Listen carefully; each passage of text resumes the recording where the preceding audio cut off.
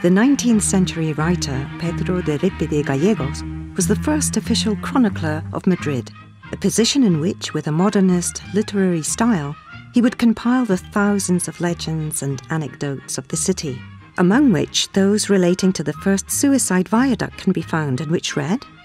"As a picturesque detail, I can recall here the case of the first person to throw themselves from the viaduct as being a woman who wanted to commit suicide as her family was opposed to her marrying the man she loved.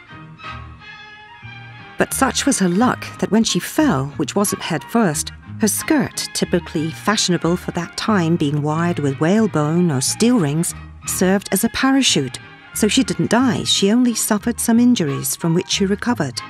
The girl later managed to persuade her family to allow her to be with her beloved. So that bride, who tried to kill herself because she couldn't marry whom she wanted, eventually died after giving birth to her 14th child with a man she truly loved."